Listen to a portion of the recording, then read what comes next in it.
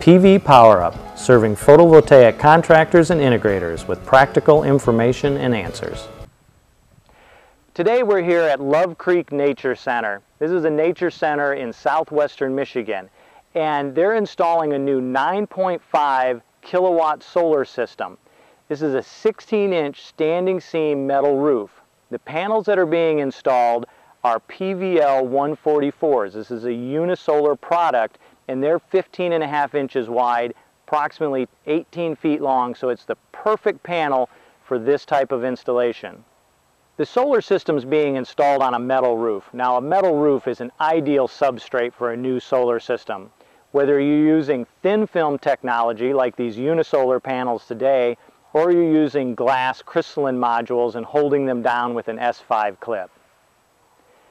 The warranty on the panels is about 25 years typically, so you really want a roof that is going to have a warranty equal to or in excess of the solar panels. The solar panels may cost 4 or 5 times as much as the roof per square foot, so it's critical that a high quality roof is used underneath the solar panels. One of the advantages of metal is if you're using a thin film product, you can pull the backing off of it and stick it right onto the metal roof, or if you're going to use a crystalline or glass module, you can hold them right to the roof with S5 clips. In either case, you're avoiding the needing for racking material. Another advantage of metal roofs is that you can apply thin film panels right to the metal roof, or if you're using glass crystalline modules, you can apply them right to the metal roof with S5 clips. In either case, you're going to avoid the extra expense, time, and labor involved in installing a racking system that may be required on another type of roof. We're here with Tom Topash of Turtle Island Wind and Solar. Now, this is your solar job, and can you tell us a little bit about the client and the job? This is Love Creek Nature Center. It is a part of the Berrien County Park System, a place that I have visited for 30 years, and I've watched this place grow. When we were skiing here last year, I would happen to be with TJ Kanzaszewski, who comes here a lot, and was saying, what an ideal roof. It took a while, but here we are today getting it installed. We've known the people that are here. We wrote the grant for them and made sure that they didn't have to, in this case, have output because it is a non-profit organization, one that we believe in. And the naturalists here and the environmentalist inside of me, it all fits really nicely. So you helped Love Creek apply for and receive a grant then? Mm-hmm. And then you were awarded the job after they received the grant. Mm-hmm. And now, who did you hire to install the panels, and how is that portion of it going? Well, I think you had mentioned they've completed the laying out of it mm-hmm. in just a day and a half. So Dave Hurd and his small company, along with Dick Carper, the licensed electrician, they created this little team to make it happen, and it has gone extremely smoothly. Okay, so as you look back on it, you had the construction portion, then you had the grant application. Which took more time and effort? Not surprisingly, putting together all of the different components of the grant, that was the biggest challenge, and I think that everyone was very pleasantly surprised that we got the full amount for this organization, and they don't have any dollars coming from their own budget for this. Outstanding. And then the roofing contractors, as you worked with them, how did you go about selecting, were you going to use electricians or roofers? How did you make that decision? I don't know if we had said this yet, but this is our first installation, so yeah, that was something of a quagmire for me to just negotiate to figure out how does one make that happen. I'm a retired school principal. We never did this kind of thing, although I built playground equipment before. And it was a matter of making sure that as a novice that we had an experienced company, and Dave and his crew have installed several. It's hard to find. The electrician, this is his first time, so he's made lots of calls, and he's, the learning curve is steep for the first round.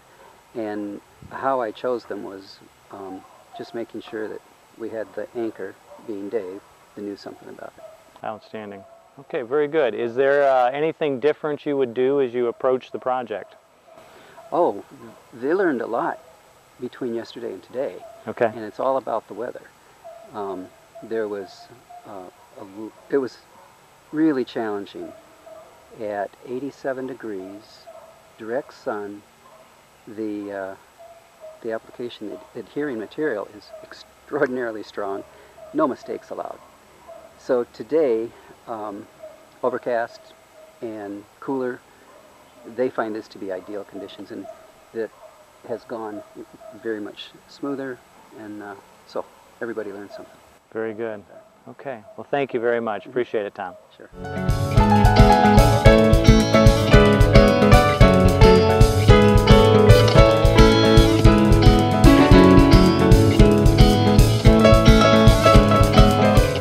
We're down here in the basement, and the electricians have installed 2 of these Sunny Boy 5000s. Now, this came as part of the Matana solar kit, and these panels are pretty heavy, weigh about 175 pounds each. The inverter looks pretty complicated. There's a lot of things going on in here, but for our purposes and for the electrician, it's really quite simple.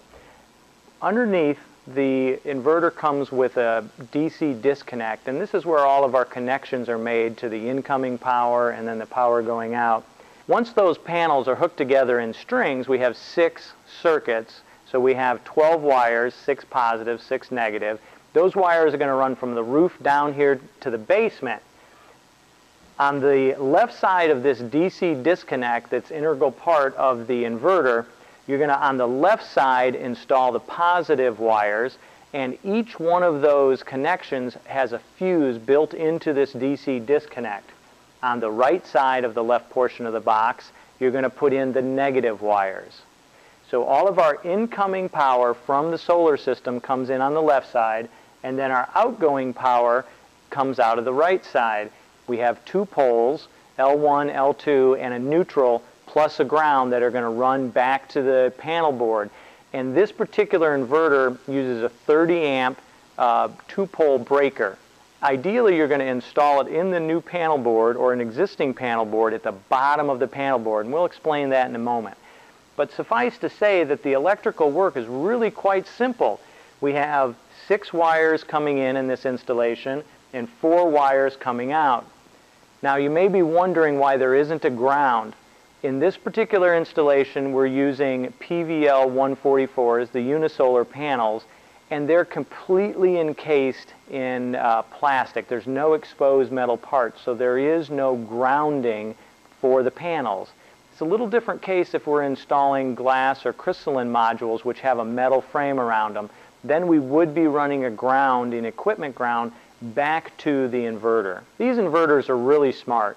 So as we're leaving this inverter and going to the panel board, it will automatically sense whether it's a 240 or a 208 system, and it will automatically adjust its output to match the building's AC voltage.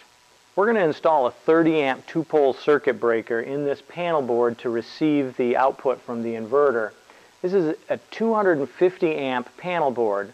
Now you get to put up to 20% of the rated bus size of the panel board in incoming PV power or alternative energy power. So in this case, our incoming breakers are rated at 30 amps.